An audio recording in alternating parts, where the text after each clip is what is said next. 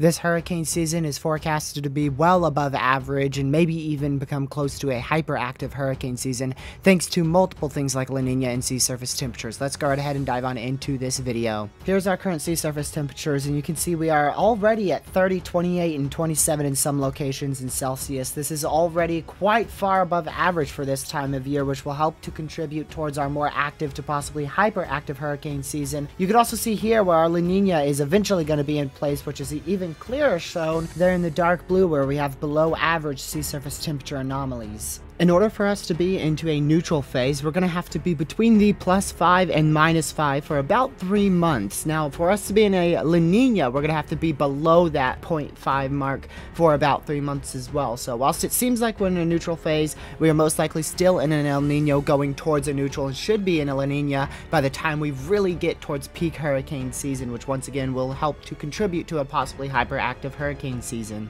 Here's our daily sea surface temperatures for the whole world, and you can see that we are actually well above average at that black line. So compared to last year at the orange line, we are again above average, as well as all the other years dating back to 1981. We are well above average for daily sea surface temperatures, which once again will contribute to a very active and possibly hyperactive hurricane season.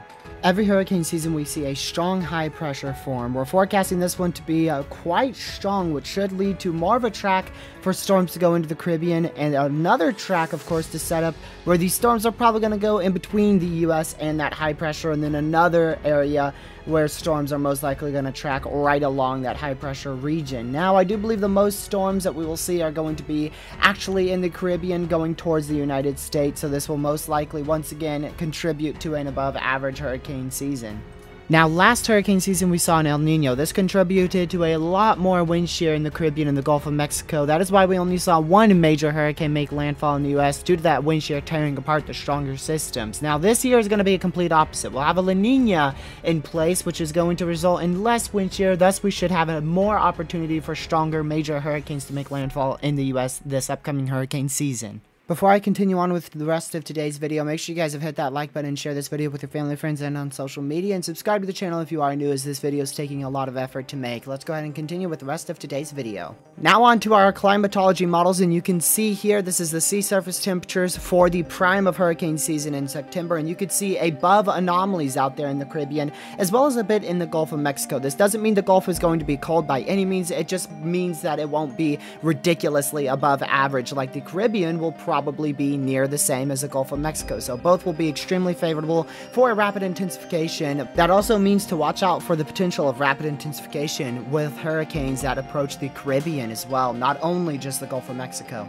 If you watched my tornado season forecast, you would have seen this coming from a mile away. Here's the CAN-SIPs for above average anomalies for precipitation out there in the main development region through the Caribbean into the Gulf. This is most likely going to point towards an extremely active hurricane season. This is for the month of September, the prime of hurricane season. And don't forget those above average temperatures, which again will most likely lead to rapid intensification of hurricanes. So this is looking like a hyperactive hurricane season. Well, wouldn't you look at that? This has literally just been added. The CPC just added a about 20% chance for tropical cyclone formation in the Eastern Pacific from May 15th to May 21st. And let's not forget the Atlantic as well. Now, they haven't highlighted anything in the Atlantic, but you can already see an area above average precipitation being highlighted from May 8th to May 14th. That is most likely not going to do anything, as it's below the main development region, so we will start monitoring for the potential of hurricane development in the Eastern Pacific on May 15th through the 21st, as well as, I believe, after that time frame on the 21st, tropical cyclone development possibly being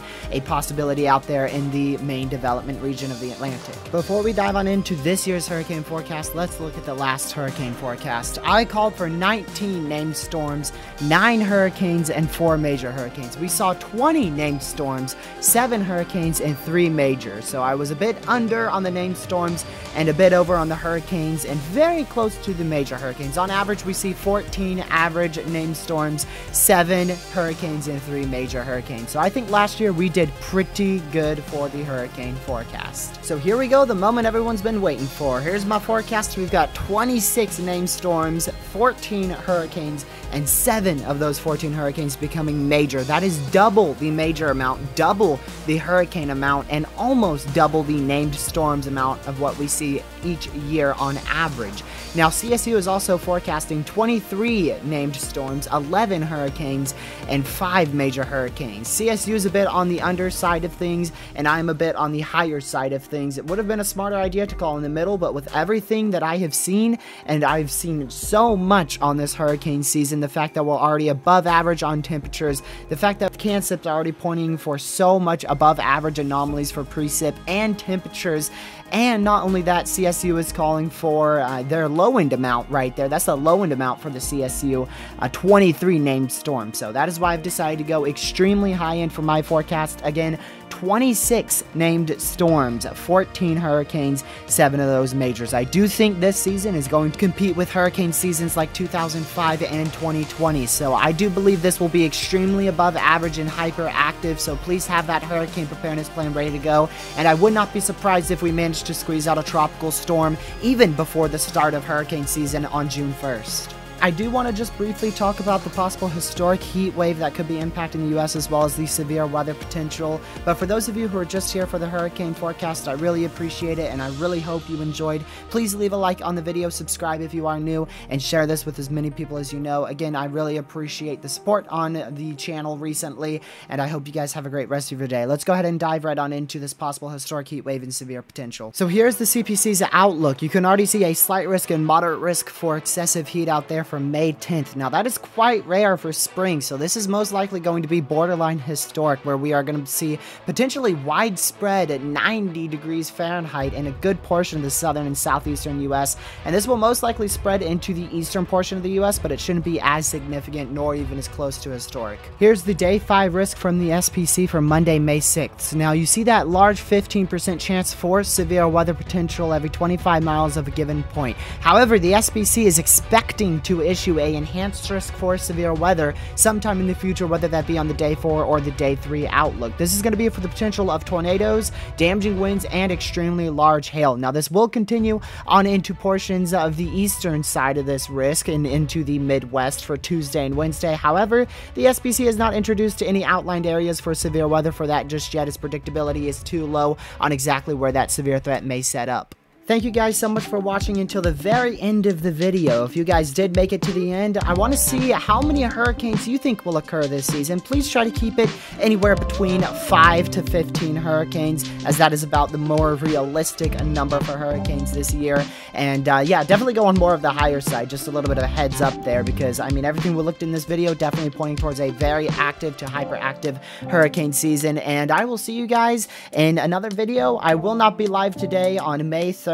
I will probably be live Saturday night, which should be tomorrow night by the time you guys are watching this. And thank you so much for watching. I hope you guys have a great rest of your day, and I will see you guys in the next one. Stay safe, watch severe weather. Goodbye.